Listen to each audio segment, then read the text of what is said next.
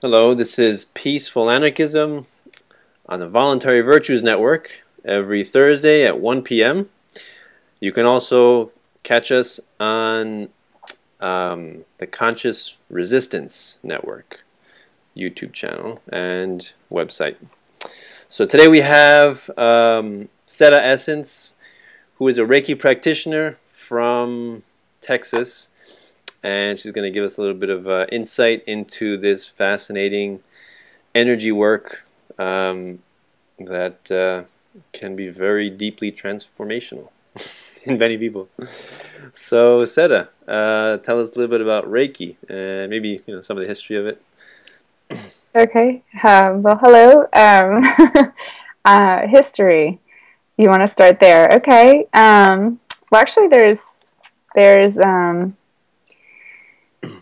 a few different explanations of the history of Reiki, and this is something like you can read up on. There's a lot of places to online that will give you kind of a little bit different variances in the explanation of the history. Such as one place is Reiki.org, and then there's a lot of really good books. So as far as history goes, supposedly it dates back before I don't know any record so of it, but it dates way back. And there's a man named how do you say his name here? Let me see, because I always struggle with pronunciation. Sorry. Where do I have it? I have it in front of me. Usui. Anyway, Dr. Usui. His first name starts with an M. Mikao. And he's a Japanese man who, that's where the history is kind of we're not sure exactly how he came to wanting to learn it or understand it, or what his original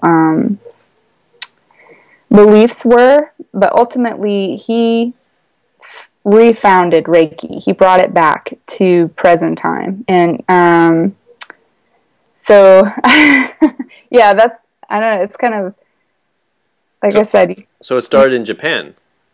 Well, it started before Japan, but this Japanese man brought it back, and Reiki is a Japanese word, actually. So, yeah, I don't know. I guess, would that be considered related to the Qi in Chinese medicine? Qi. Okay. Yeah, the Qi, is the Japanese word for Qi. Yeah. Exactly, for energy. So if you're, to define Reiki, which is where I would start before I even go to history. Good. Yeah. So Reiki, Rei, I've heard it explained as universal life force, spiritual, and then energy, healing energy. It's kind of a intelligence energy, and then the Qi is energy, is also healing energy. So, again, I've heard it called healing love energy, universal energy, God energy. So, yeah. So would that be related to Nikola Tesla when he was trying to access the universal energy, the 0-point energy or radiant energy? You familiar with his work at all? I've heard. I don't know. I don't know if it would be, because I think Reiki is actually a system. I understand it's a system of technology. It's, in a sense, this healing intelligence. Mm-hmm. I don't know how to. So, there's lots of explanations of energy and life force, and that we are made up of energy. Mm-hmm. So, and then Reiki is just an element of it that, I don't know, it gives you life. It gives you. Mm-hmm. So it's part of it. Yeah, I was probably, if he's trying to explain that, then it probably is connected. I don't know. Yeah. So there's a lot of things that humans don't know. So yeah, we're trying to figure all this out. So. Actually, I just thought of this. There's a mushroom in Chinese medicine. It's an herb called the reishi mushroom. Have you heard of that one? The reishi mushroom, also called I think the Latin is the Ganoderma lucidum mushroom, and it's I guess yeah, it's a Japanese mushroom, but it's very powerful tonic, like especially for promoting longevity, strengthening, basically probably all of the organs. Energies. It's very general tonic, very powerful. Also has anti-cancer properties and very powerful immune boosting properties. So I'm just thinking about the word reishi, REI, right? It's in the beginning. So maybe that has a lot to do with the healing part of it, right? Yeah. So just made that connection now. yeah, actually, yeah, that makes sense. So cool. That's pretty cool. Yeah. So what kinds of illnesses can benefit from Reiki treatment? Okay, essentially, every kind of illness can benefit from Reiki, and has even, I don't know, I think I read that has even been proven. Reiki has been proven to be effective for all and any kind of illness. So, and basically how that kind of works is Reiki works on all levels. It penetrates like the levels physical, mental, emotional, and spiritual, which are all connected. Mm-hmm. And because it's this, the connective energy, it's healing energy, that it can heal, it can affect every aspect. Yeah. That's a pretty simple answer, but yeah, So give me some like recent case or some cases that you saw really were helped by your treatments. Yeah, I can do that. Okay. Well, there's people who've come to me with structural pain, for starters. Like in their just neck pain or foot pain, and I give them Reiki for starts. And this is not an illness, but it is like an issue, right? Mm-hmm. And the Reiki, relieved that pain. And so, and then I had someone who came to me with psoriasis. Actually, we weren't sure if it was psoriasis or shingles because they didn't get tested, but it was the rash all over their body. Mm-hmm. And that, after 3 Reiki sessions and a lot of information that was received on through the Reiki sessions, because that's something else to talk about. But we were able to get some information to help, some intuitive information to help further this person what they needed to do for themselves, and within 3 sessions it cleared up. Mm-hmm. Illnesses that I have experienced. Let's see, trying to remember. I haven't personally worked on a lot of people with like major illnesses. I've helped people with just different like maybe injuries, but I've read a lot and talked to people a lot about them helping people who are going through cancer treatments, and they don't say that it necessarily cures. You can't say that anything cures, right? But like it definitely, aids. Yeah. It aids in the definitely relieving a lot of the side effects or the pain or the discomfort and any of that. So. Cool. Yeah. So you said you get some thoughts that come to you as you're in the treatment, right? So it's like like you're in a trance, something like that, or you're just very focused, or maybe like a meditative state. It's really interesting. It's a very meditative state, and I would say, like for me, like the way the information comes. Everybody kind of receives information. Maybe some people receive it the same way a lot of people do, but a lot of us differently. And for me, I receive like I close my eyes and I get images of things I connect to them. And, I'm working on them. I'm connecting to their energy field and getting answers for whatever it is they need. And I credit it to the Reiki, giving me that information.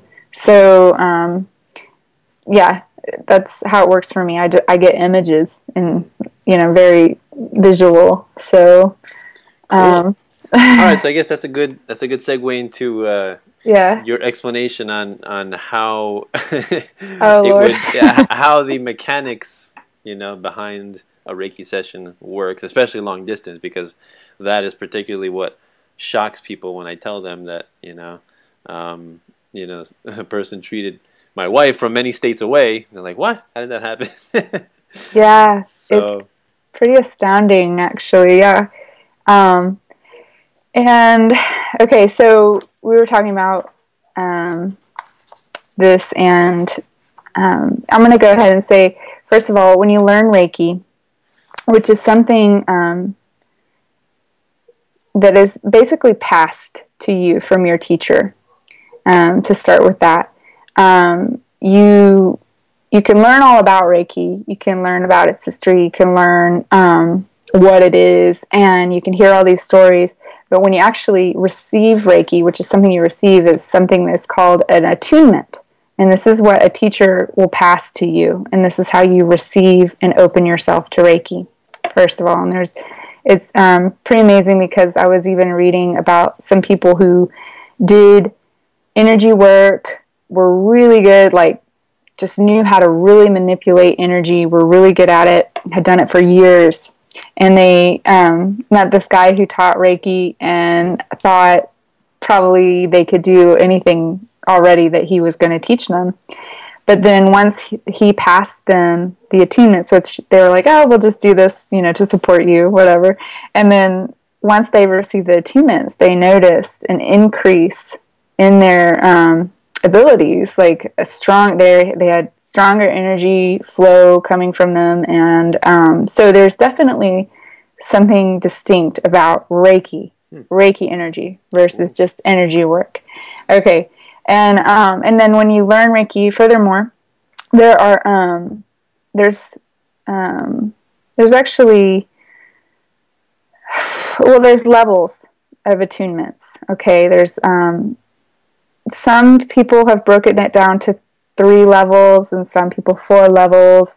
And then there's a lot of, and this is traditional Reiki that I'm talking about. There's actually a lot of, I've been reading about all these other kinds of Reiki that are questionable. People are like coming up with these new formats of Reiki. They're like people, traditional Reiki, or people are like, I don't know about this stuff. So that's just something else to keep in mind.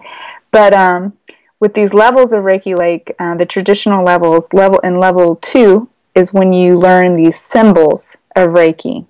And these symbols increase your Reiki abilities. They increase your Reiki abilities. And one of the symbols is a long distance Reiki symbol. It's a distance Reiki symbol.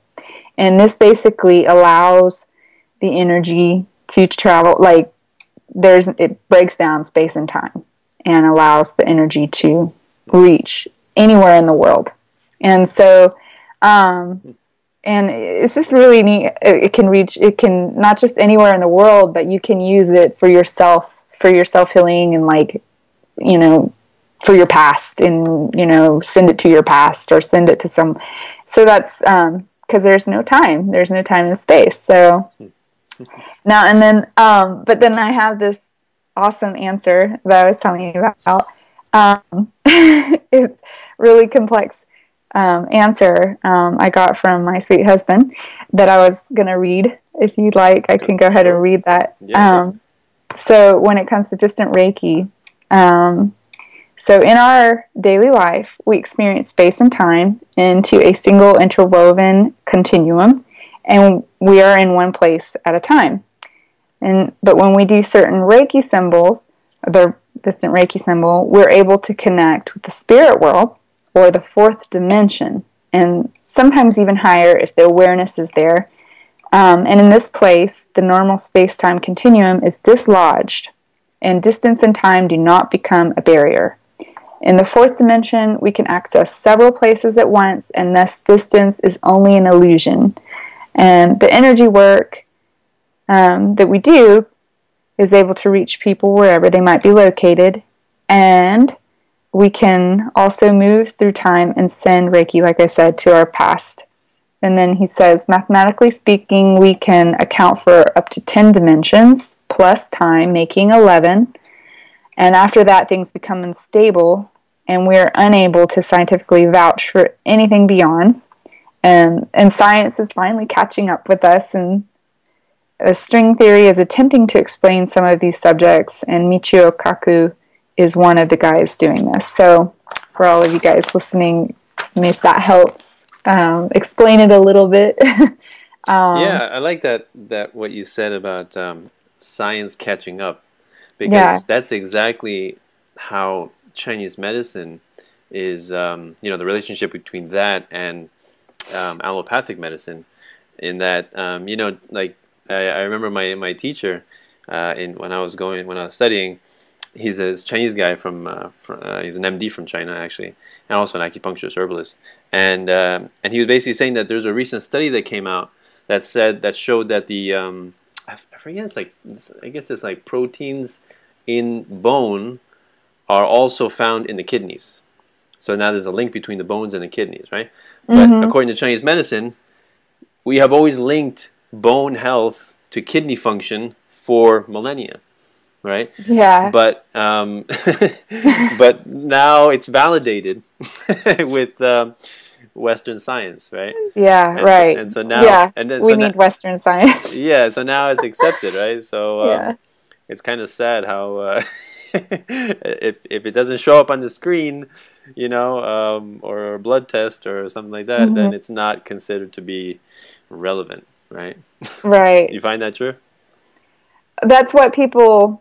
Like, a lot of people are programmed to believe. Anyway, yeah, that's how we see a lot of things. If it doesn't show up, if we don't see it, it's hard you can't believe it or whatever. So yeah, I mean, I don't feel that way. Of course not. How can you feel like doing Reiki? You can't. That's impossible to feel that way. No, I know. Like, I don't know. It's just crazy because I came to Reiki because I received it. I felt it, it was just an experience for me. And then so it was like, oh, wow, there's something there, and then just being sensitive and open to the possibilities of these kinds of things working. And so I'm sure you got a lot of interesting comments, like when you tell somebody you're a Reiki practitioner, then you get like people are in disbelief, or they say anything.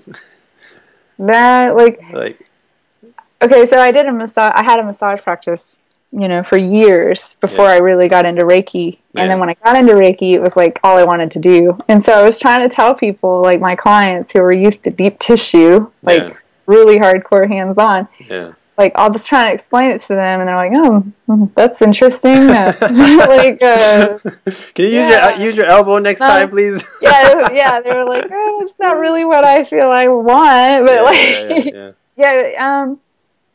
I haven't ran into a lot of opposition. Just mostly people kind of like more weary than anything. But well, so they just kind of like give me that kind, like, sure, that's interesting, and then kind of just shrug it away. If you're into that stuff, okay. Yeah. Okay, well, yeah. I mean, that works for somebody. I mean, it's not like you're saying it's better than massage.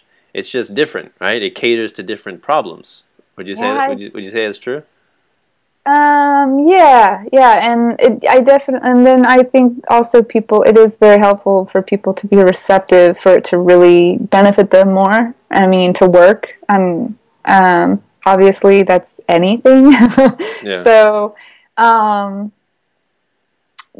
mean, at first, when I first got into it, I was so, enthusiastic and like just excited. I was like, yeah, I think this is the answer, this works for everything. It's very profound, you help people, I mean, with the mental emotional aspects, and then it can heal all the physical aspects, and I was feeling that way, and I was trying to convince people, but then I kind of came back to balance and was like, okay, massage is very good too, like, even though I was doing it for so long, I knew it was good, but I just was so excited about the Reiki that. Yeah, I mean, it makes sense. You learn something new. You get excited about it. You know, you want to learn as much as you can in it. You know, that's what my wife thinks that.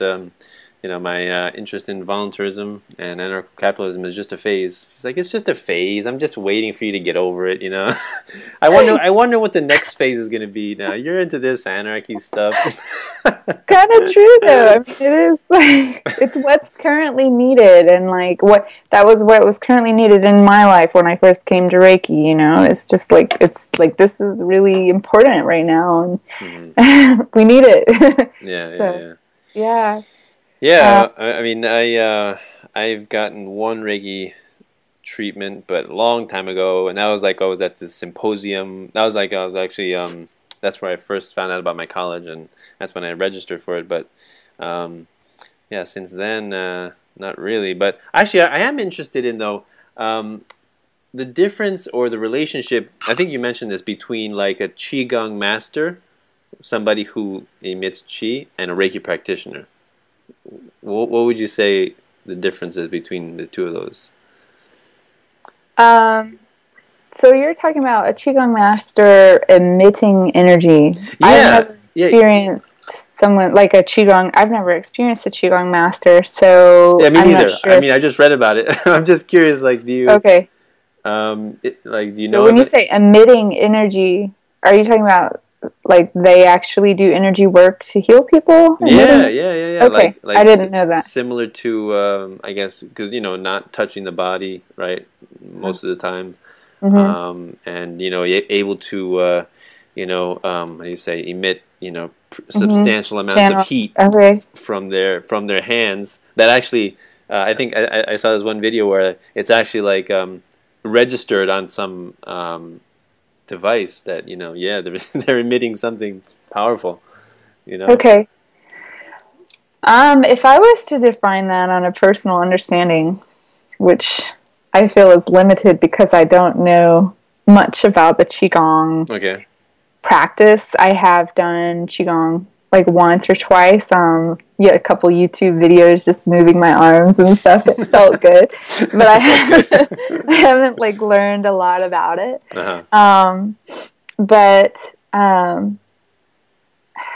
See, what I understand is like Reiki, there's an actual like intelligence to it, a specific like intelligence that you don't have to. All you have to do is get attuned to Reiki.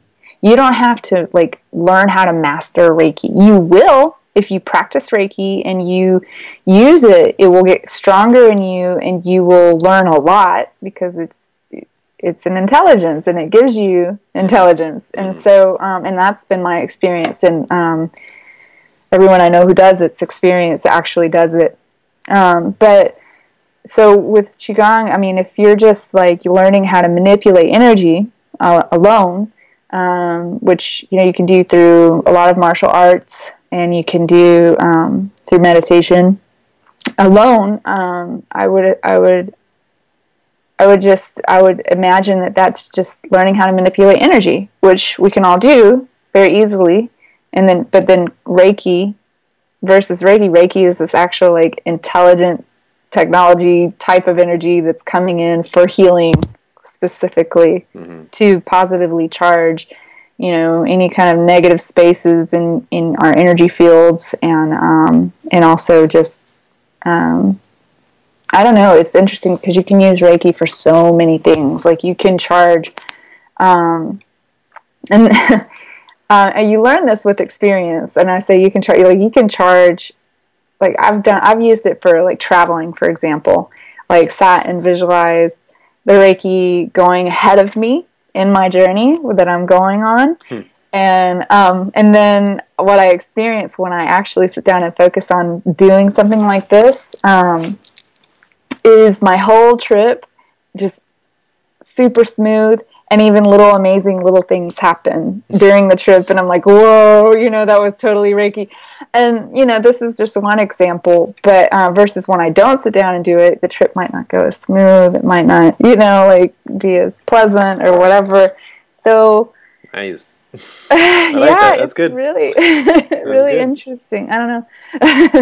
So, I mean, you could also, I guess, interpret that as, you know, we construct our own destiny according to, how we see ourselves, and how we see ourselves in the future. And therefore success is not necessarily an accident, but just a matter of perspective, and a perspective of yourself and how you see yourself playing out. and it's just a matter of achieving. well, there's that. Yeah, there's that. But I didn't even do that. All I did was send Reiki, like Yeah. with the symbols. You know what I mean? So this is the difference. Like mastering what you're explaining, which is sitting down and really focusing on the energy and like manipulating with your visions and with your, just, yeah, all that work. Versus Reiki, you don't have to. You just get out of the way, you just send it, and it does the work for you. So I don't know. That's how I would Cool. differentiate it. Because All right. even when I give Reiki and when I started learning Reiki, like from the beginning, like level 1, I didn't even feel a lot going on. Like you'll start feeling different things in your hands as you get better at it. But in the beginning, I didn't really feel much. And I was working, that reminded me, like I wanted to tell you, I was remembering as we were talking, like one other incident, I was working on someone who was having thyroid problems. And they weren't sure exactly, they hadn't gotten a full diagnosis, but they knew they were having thyroid problems. So I was working on them with the Reiki, and it got better. And then when they went, it just got better. Like, and I worked on them every week. And but this is when I just started Reiki, and I was still learning, and it was like, Cool. didn't have to know, it just worked. Yeah. So this is the difference. Like a Qigong master, I imagine, is like someone who's really mastering, like, I don't know. And there is such a thing as a Reiki master, but usually that comes, after a while of really practicing and learning and mastering it. So you keep mentioning these different levels, right? Level 1, yes. 2. So can you explain what those different levels like entail? Kind of. I mean, with like summarizing it, yes. Basically, like level 1 is considered the like physical level of healing, and when you learn level 1, Reiki level 1, and you get attuned, it's just, I guess. Trying to think of the best way to really explain this, but and that's just it. Like you can use this, you can use it on yourself, and you can use it on others. But it's just very basic level 1 physical healing. And I don't know, like for me, I have a hard time saying it's just physical, because I believe everything is connected regardless. Like, Oh, yeah. And then when you go on to level 2, it's supposedly mental emotional healing. So, and this is when, like, when you're learning Reiki, your intuition abilities increase, or your psychic abilities, as they call them, sometimes increase. They get stronger. And then level 3, they call the soul level healing, which also is the level where you become a master or a teacher. First a teacher, then a master of Reiki. So that's when you start to learn how to teach it. So, wow. Yeah. So how do you know, like, what level you're on? Like, you can just sense it intuitively, or? No, you get attuned to each of these levels. So you take like the classes individually. Yeah. And there are people who will teach all 3 at once, like in a row, combine them in a sense. But but then there are people who will teach it individually. And it's just the point of getting these attunements with these intentions and taking it deeper each time, learning more about it. Like I said, in level 1, you don't learn the symbols. You just learn about, like, mainly the history, what it is, and you learn about the different levels, but you don't learn them. You get attuned, and then you start practicing. And level 2 is when you, again, you learn more. You learn the symbols, and you get attuned again, and then you practice it, get stronger. And this is my experience. And then level 3, you learn even more. You learn more symbols. You learn how to teach it. You learn how to pass attunements. And And each time you experience personal healing, that just keeps going deeper and deeper with it as well. So cool. Yeah. So just can you walk us through a typical treatment? Like I assume most of the time you're not touching the patient, right? Actually, yeah, you do most of the time touch the patient. Oh, you do? Okay. See? Yeah. Okay, well, go ahead. So yeah,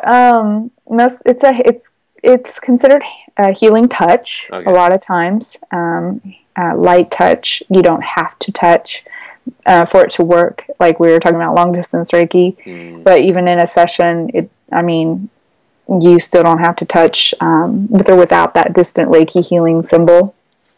And usually you just basically place your hands lightly in the chakras of a person and channel through the chakras, which are, there's basically 7 main chakras, but there's a lot more than that throughout our body. And they're, I don't know if you know what chakras are, but they're the main like energy source points in our body. And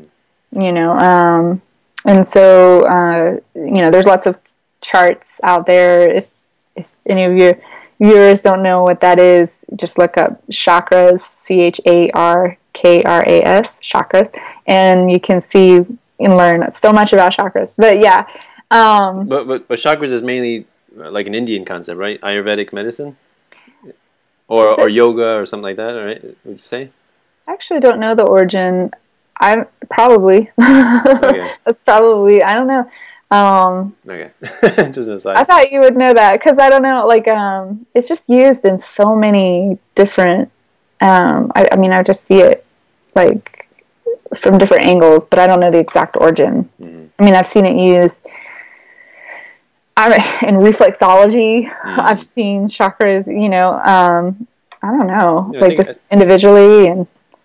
Huh? No, I'm just saying. I think it has roots in ancient Indian healing traditions. Okay. So, yeah. Somewhere in the east, right? Yeah. And then if the person has specific problem areas, you will obviously lay your hands on those areas as well. Focus on those areas individually as well.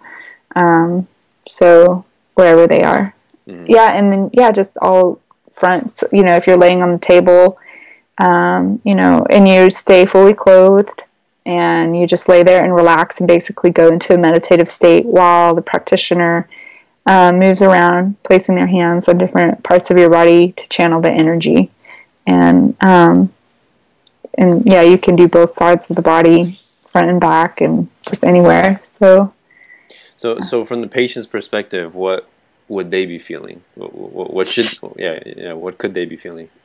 Well, definitely deeply relaxed. You'll feel different things. I've heard people say they feel tingling, warmth. I've worked on people that actually do kind of go in a trance sometimes, and also get a lot of visuals themselves. So. Cool. Yeah.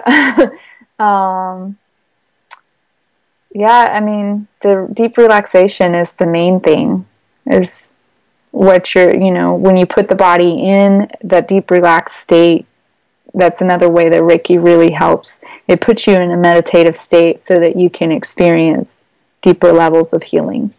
So I assume that can complement like shamanism, right? Like, yes, definitely. It complements shamanism. It complements probably any kind of healing modality. I would imagine. I see that and have heard that. Yeah. Yeah. So have you told some? I guess you said you're not really that much into doctors, as I'm not either. But have you told any medical doctors that you're a Reiki practitioner, or? Gosh. I'm like, have I seen a medical doctor? Like, they don't exist. They don't exist to us. Yes, I've become a. Well, actually, that's another good question. How about your kids? So I assume you treat your kids a lot? Yeah. Yes. And Yeah, they're asking me for it. Can you give me Reiki? My foot hurts. Can Really? my belly? Yes, yes. They feel it. They like it. It works. It's amazing. And even like, okay, there's the minor incidences when they have little aches, and then there's major incidences when, you know, if they've fallen, or one time my son got stung by a wasp twice. Ooh. And so, yeah, I was putting the Reiki on the stings, and but you know, he would move my hands around. It's pretty neat. Children are really sensitive, and they will move you. Like, I want to hear, like, that's what he was doing. So, and after about 30 minutes, he didn't feel it anymore, the stinging. Wow. So yeah. Powerful. I don't know if that's a lot or not, but he was pretty traumatized by the 2 stings. He was, I think, 3 or 4. Wow. So That's yeah, that's definitely painful for little ones. Yeah. Yeah, I remember really quick story. I was outside. I remember in in the garden, my parents' house, and I was walking on the grass, and then I stepped on something soft. And it turned out to be a beehive that was in the ground. I don't understand how that could happen, but yeah, it was in the ground, and so I got stung once, and then yeah, so they all came out, right? I got stung once, started running, got stung again, ran to the door, got stung a 3rd time. Ouch. They were following me. It's kind of funny. Yeah. Yeah. Ouch. Yeah. Oh, you're lucky you didn't get stung more. Yeah, I guess Yeah. not. Right? With one step, that's crazy. Like. I know, and I remember feeling like, wow, this is a soft area. Like, what is this? Oh my gosh! Immediately they just came out. Ouch. Yeah, but yeah, I guess you know, allergies, you know, like allergic reactions to bees. That's something that I'm kind of lucky not to. Yeah, it's interesting. I've been stung like probably hundreds of times when I was a kid. And wow, hundreds of times. Oh my god! I just I felt that way. I mean, it was a lot, and we lived in the mountains, and we lived in old houses. We'd move around, but this one in particular, like, there was always a wasp in the house, always, wow. And like especially my room, and like it was dark wood walls, dark wood floors. And there were these dark brown wasps. So you wouldn't know it. You wouldn't see them. And all of a sudden you're stepping on it. And like, or all of a sudden, I don't know, they just come out of nowhere. And like,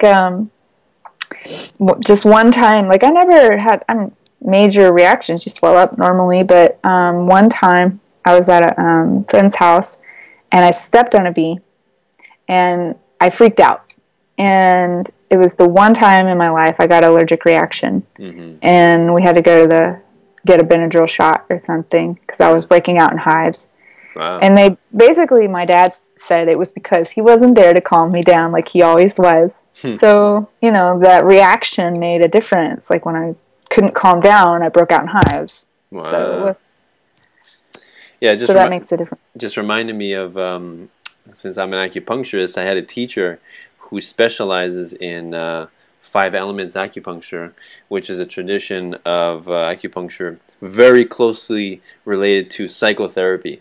So she focuses mainly on, you know, emotional healing. Yeah. Have you heard of that? 5 Element Acupuncture? It's really interesting, and she taught. she was my ethics teacher, but she like took a couple of classes to teach us that, which is pretty cool, and I learned a lot about it. And I mean, she does, you know, acupuncture too, but it's mainly talk. Like I remember her saying, like, you know, we put the needles in, and she's like, the problem with acupuncturists is you just put the needles in, and then you go away, and you leave the patient alone. Why don't you talk to the patient? That's perfect time to talk to the patient. So she sits down while they have the needles in, and she just talks to them, and that's fascinating because. So she also does, what reminded me of this was, she also does bee venom acupuncture. Have you heard of that, about that? That's fascinating.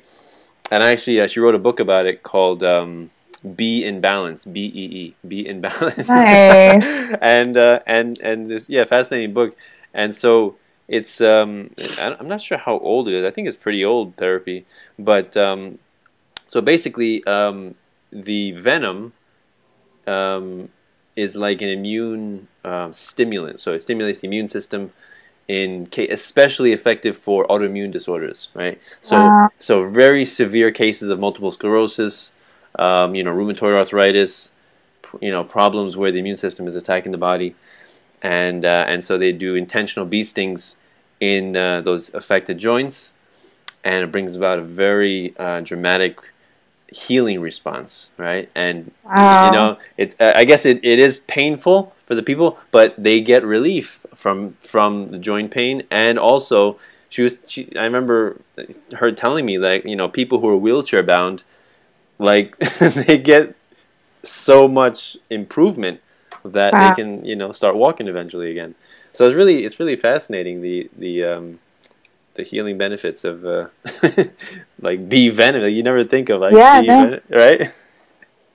Wow, like, yeah, I've never heard of that. That's pretty impressive. And actually, towards the end of our stay in that old farmhouse where I got stung so often, like the last few times I got stung, I didn't react at all. I mean, it was like I became immune to them. Yeah, wow. And I've often wondered, like with ant bites that I get so much of here in Texas.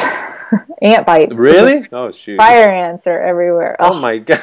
Yes, you can't go outside barefoot without getting bit. It's crazy. So wow. Yeah, so but I've often wondered also just about this. I don't know. I think they're bites or stings. I think they bite. I don't know.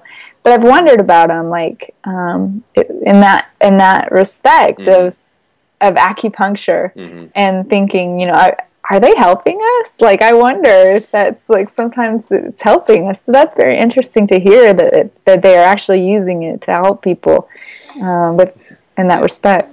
Yeah. So of course, every time the bee stings, it dies, right? Because the stinger pulls out, all the entrails go out with the stinger, and so you see it, like, pulsating and going deeper, with the venom. And it's amazing, how that is such a powerful healing substance for us, for certain types of people, right? It's just very amazing. And so what she would do is she would tell them, especially with people who really need it frequently, she would tell them, you need to raise your own bees and do it yourself. So there's a certain way that you can grow bees. Like in some kind of jar, with a sponge and some honey and everything, and you just raise them yourself, and then you with a tweezer you get one and you sting yourself. You sting yourself. Yeah. I mean, that's hard. I mean, it's kind of sad. Some people get disturbed because every time you do it, the bee dies. So it's like, it's kind of some people have issues with that. But I mean, the way she describes it, it's like in our body, we are one functioning organism, and we have, billions or trillions of cells that constantly are dying all the time, right, and creating new ones, right? But all of them result in a functioning one functioning organism, right? So in that sense, the hive is a functioning organism. But I could definitely see how some sociopathic people can relate that to governments and say, people, all for one for all kind of thing. But that's how she I guess validated it, and described it. So I thought that was interesting. Yeah. It is very interesting. Oh yeah, it's fascinating. I definitely want to. I would be interested in getting into it, but I don't know about having bees around me all the time. I'm sure accidentally, somebody who does bee venom acupuncture would, accidentally get stung every once in a while as well, so I don't know. Yeah, it's kind of a drawback. So let me just ask you one last question. So if someone were searching for a Reiki practitioner, like, what criteria could they use to discern a good practitioner from a not so good one? what would you say? What like how can they tell, or what questions could they ask, or things like anything like that? Or you just have to have the experience to know, I guess, right? I think, like, with that kind of question, I think the answer is pretty universal for when you're seeking any kind of practitioner. For, you, first of all, if you can get a referral, that's always helpful. But even then, sometimes I've referred people to people and they don't quite resonate. That person may have helped me a lot, but they didn't really help the other person because they didn't quite resonate. They were just very different. Their energies were very different. So you want to resonate with the person, and you can find out if you do, in a phone conversation, how well do you communicate? You can, I've recently assisted a friend in teaching a Reiki class, and this guy just found her online. She has a website, and she has some videos, and he watched her videos, and he just felt like he really resonated with her, and he wanted to learn from her. So, whenever someone's talking about what they do, if they're talking about, I do Reiki, is it making sense what they're saying to you? Is it resonating? It's like, do you feel it? Does it feel right? You always want to, like, follow that.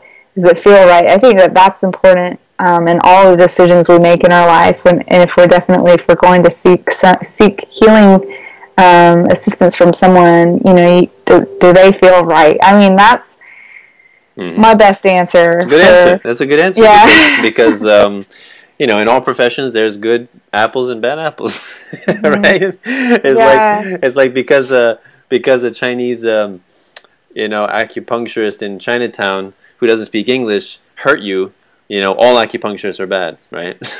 Right. No, people make that kind of generalization, right? And it's kind of sad because you're missing out on a pretty good experience that you might have had with other people that are more gentle, that are more more compassionate, right? Absolutely. So definitely, I would definitely say that as well. That if you can get a referral to somebody, somebody can speak highly of another person, then that's a good indication. That's always helpful. Yes, excellent. Always helpful, and if there's ever information on that person before you meet, if you don't get to meet them before the session, if there's some kind of information or testimonies online or some kind of blog, read it, feel it out. How does it sound to you? Does it sound like this person knows what they're talking about? Or does it sound like they're a total whack job? Because there's definitely those guys. And then, like, the whole point of there being different forms or all these new Reiki techniques that are coming out and are pretty questionable. Maybe some of them are legit, but I don't know. I haven't done a lot of research on them or experienced them. And then the more I've read from people who are into traditional Reiki, they're questioning them too and saying, well, maybe these people have some, legitimate intentions for helping and healing, but, is it really Reiki? What are you really, you might go get something out of it, but is it really Reiki? And then there's even this claim that you can pass attunements on the internet. And there's these crazy, like, I was just reading this, there are these people who are, like, offering things through eBay where you can bid on stuff like this, and I'm just like, really? This doesn't seem like a very, I don't know, or like really low prices. I don't know, like, if it's really legit. I don't know. Like, you gotta. That's what I would watch out for. Just send me your money. I'll email you the attunement. It's in the attachment. Exactly. You gotta go. I don't know about this. So once the money clears, I'll send you. Yes. Right. Yeah, exactly. That's funny. So when you're looking at Reiki, those are kinds. You always want to be aware of those kinds of, like, possible scams that are out there. Mm-hmm. And that's why you know, if you're just looking up somebody online, it's definitely harder than getting a referral. You know, to know. Yeah, definitely. You know. Yep, good answer. All right, well, thank you very much, Seda, for this interview. I appreciate it. So if there's anything else you want to finish up with, and any website you have or videos that you make, or, you know, if people want to get a Reiki treatment from you, you know, where would they reach you? Well, where would you reach me? Actually, I guess you could find me on Facebook as Seda Essence. You can message me there. I haven't really developed any kind of websites at this point. I've been thinking a lot about it, but because I primarily focus on homeschooling my children, I just haven't worked on developing my business as much. I get referrals, and then I have some people that I see regularly, but yeah, if you wanted to come see me, yeah, you can message me on Facebook. And I'd also like to include, I don't know if you attach links to this video. Oh yeah, definitely, in the description. Okay. Yeah. Okay, cool. I will include some links to where you can look up more information on Reiki. Yep, cool. Yeah, and books that I would recommend. Yeah. So we can include that. Yep, anything you want to send me, I'll put it in the description. Yeah. Definitely. Awesome. Yeah. Thank you very much, Seda. You're welcome. So this is Peaceful Anarchism on the Voluntary Virtues Network and the Conscious Resistance Network. Wishing everyone have a wonderful day. Take care. Bye. Bye.